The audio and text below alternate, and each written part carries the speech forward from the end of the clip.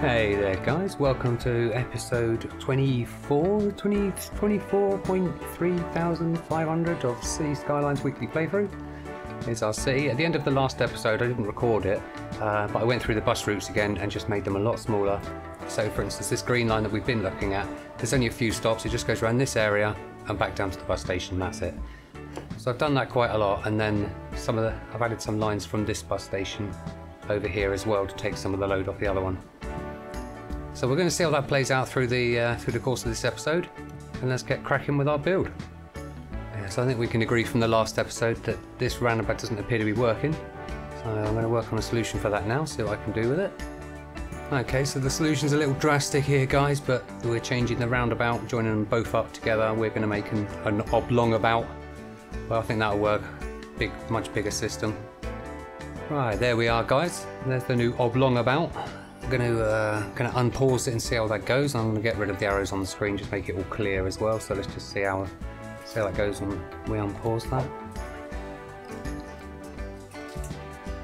Get all these cars back on the track.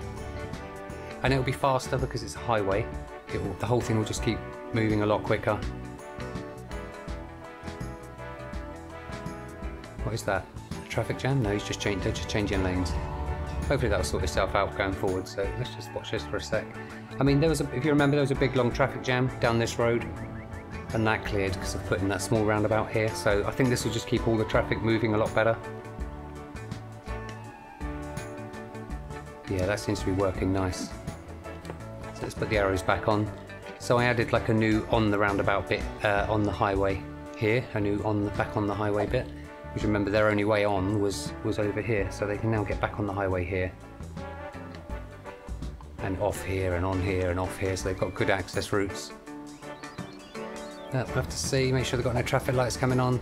No, there's no traffic lights here. I'll just see how this all plans out. And this road here, I didn't know what to do with it. It might be better as a slip road coming on and off, because people coming in and out of there go slowly.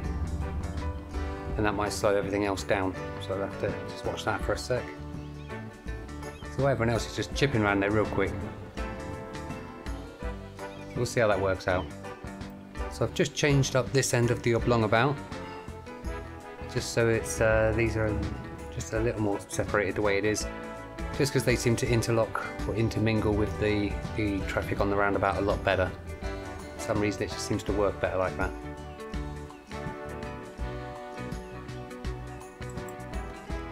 We've still got this massive traffic jam of buses where I've changed them all up and made smaller queues. This is because you'll get, say, like 2 buses next to each other like this, and they just hold everyone else up, and when it happens, loads. So I've still got green buses coming up there where I've adjusted the line, I think. Nearly 300 grand, we're doing alright with cash. Let's just see if hopefully this should clear itself once it's sorted. But we'll go through the bus lines now and just see if we can reduce them down a bit more. So we have some traffic lights on this area here, and then it's just caused this traffic jam to go all the way back here with these oil trucks. They're trying to come down here, underground, out the other side, and then come along here to this new cargo train station we built. This cargo train station, I've seen something on a video recently, the way we should be doing it is more of a loop, so they can only come in one way, they only go out one way, and they're not waiting for each other like that. It keeps it more on a constant cycle, so I'm going to change that up as well. Okay, right, I've got the game paused at the moment, so we've done our one-way system here for the cargo trains. I don't think they've started adhering to it yet. This one's going to get messed up. So it's going to go, yeah, it's going to go this way, back to the main line, underground, come up, come in. Here you can see with this cargo hub, it's just going to be a sheer weight of traffic of why it gets clogged up. I mean, they're going in there pretty much as quick as they can.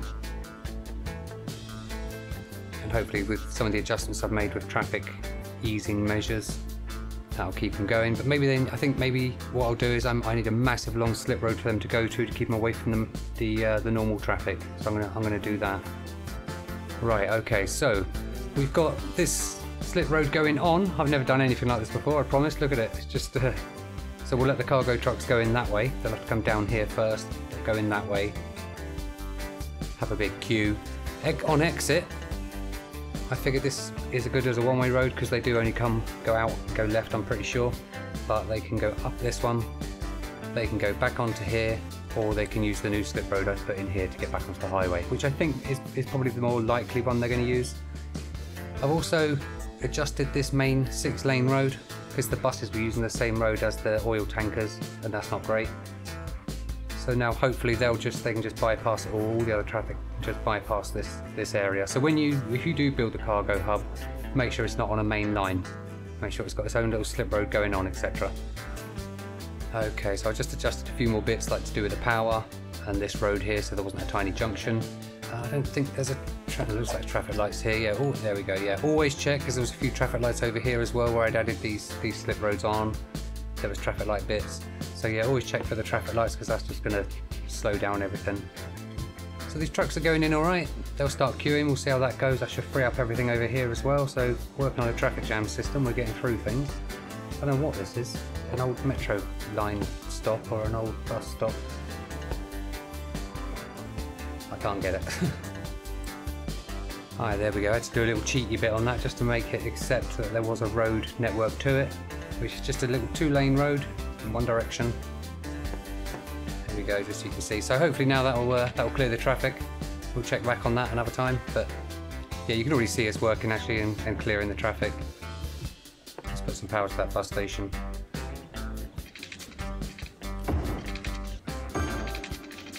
There we go. Okay, so as it's showing in the bottom right hand corner of the screen down there, we need loads of industry.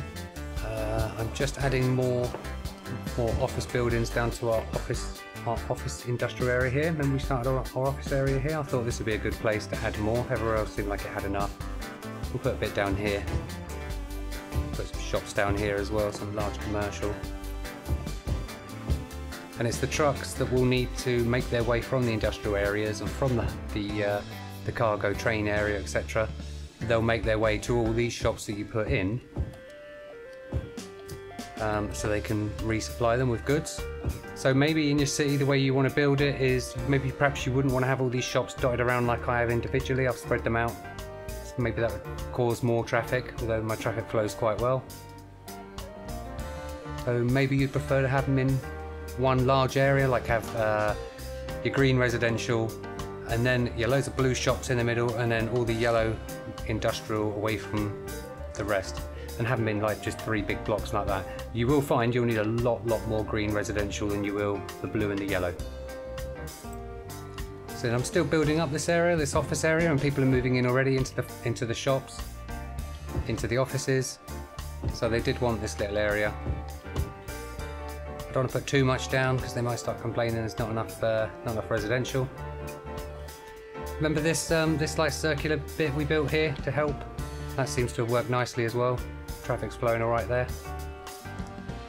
Right, I've literally just come back to this area, this cargo area. I've not been away long since I've done the last part of the recording, and there's not really any trucks going up this lane. It looks like the problem's just been solved. All the traffic's gone, all the underground problem with all the trucks is gone. All the problems solved. I can't believe that. Maybe it's just in between loads or something, I don't know, but that's crazy. I suppose I'm getting the trucks in fast up this slip road, and I'm getting rid of them quickly as well, straight back onto the highway. That's important, is to get them straight back onto the highway. I think that's what a lot of the problem was here as well, to getting them out. But then a lot of the problem was getting them in, and I needed this big queuing lane. I think the queuing lane separate away from the main traffic is the key. Quick check here on our canal front properties. They're starting to build up a little bit. Let's see what level they are, because each of these buildings, you see, they level up. So this is like, it's only a level 1 building at the moment. It's got 4 more levels to go. It's still only light residential, so it won't ever turn into like a massive tall type building. But as it's got 4 levels to go, it will look nicer and nicer over those levels. Maybe it'll have a swimming pool. It looks now like maybe a couple of houses together, and so it will become more of a detached house. And that's what happens as these houses and these buildings level up themselves. They'll look nicer. So your city overall will just start looking better and better. So this is the level 2 office block. It's still got 1 more level to grow. It doesn't look too bad as it is. Still looks a bit old-fashioned really, but hopefully that'll look alright. What's this next to it? This looks like a police station or something. What's that? Live and learn training. Office building. So that looks pretty cool, and that's a level 2 building, so that's got 1 more level to go, and that will look pretty cool as well. So yeah, that's That's starting to grow now as well, this bit down here, quite nice. And something else you should be doing, guys, is watching all the content from Rivalry Gaming. No, not that, but yeah, do that. Whenever you build like a train station, a passenger train station like I did here, I again built up a new path so that the people have got a lot of access. So if you look at it now, I mean, I've got a lot of pathway access, the underground cycle road access, right from here all the way across, all the way along. So a lot of the area where you do have these big gaps, you can get it all joined up with the cycle lanes and the footpaths, and people do use them. See, already they've started using them. Look at them, all my little minuscule ant people. I'm going to squash them. Stand on them and squash them. So is this bus thing sorting itself? They seem to be moving more freer. It's getting there. There's a lot of people waiting, but oh, I don't know. We'll get there, I'm sure. Okay, so what I've done with the cargo area, the cargo train station, guys, you can't change the train track that's right outside it here. One track goes left lane, the other track goes on this side left lane, so one goes left, one goes right. Now, what I've done is, let's select this so you can see it. So I've got a 2-lane railway here, and at the other end I've got a 2-lane track, railway track, and then it splits. One goes obviously off to this direction, keeping on the left hand side, and this one obviously comes in from the left hand direction. So I've got one way coming in, I've got another way coming in from this side, so you can see one train comes in on the left hand side here, one train goes on the left hand side here, because it splits. So as it comes back down here, it joins on basically with this one here. So the left lane here comes back round, and both trains that are heading to the right hand side back over to the main line join up. They join up here, underground, and they travel along underground here, still going one way, back onto a main dual line, a 2-track line that goes here, and then you can either come up above ground and go back to the main line there, or they can do it there, so they can get back to the main line. And when they come back down, they're back here straight onto they'll join onto a 2-track railway line. They'll come down here, and then that splits. They can either choose to go round this way and back into here, or they could choose to come round this way and into here. So depending on how busy it is in this left lane or this lane, that will now run a lot more efficient, and that's how you need it set up. Now, as a further note, just as I paused this to sort it all out, there was a cargo train about to just turn in onto the line, and I want to see what happens to him. So hedge your bets, guys. What do you think is going to happen? Is it just going to disappear? Is it just going to go to here? Will it just join the new line underneath and just carry on and adjust itself? I think it'll just disappear. Let's see what happens. Oh, it did just disappear. It's a shame it didn't carry on. That would have been wicked if it just carried on down that line. Okay, well that's a lot of cargo. How much is he carrying? Let's have a look.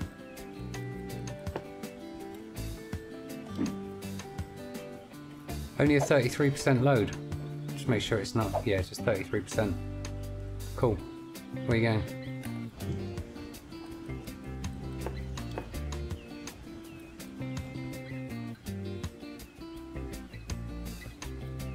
Which way is he going to go? He's going to choose this way.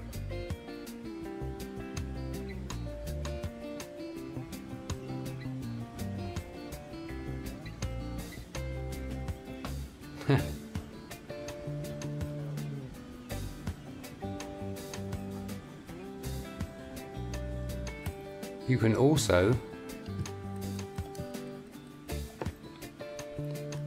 click on the train, select to follow the train, unpause it. I'll be now following the train, so I can zoom right out, whereas we're on a bridge, I can zoom right in and just follow the train. You can obviously look back and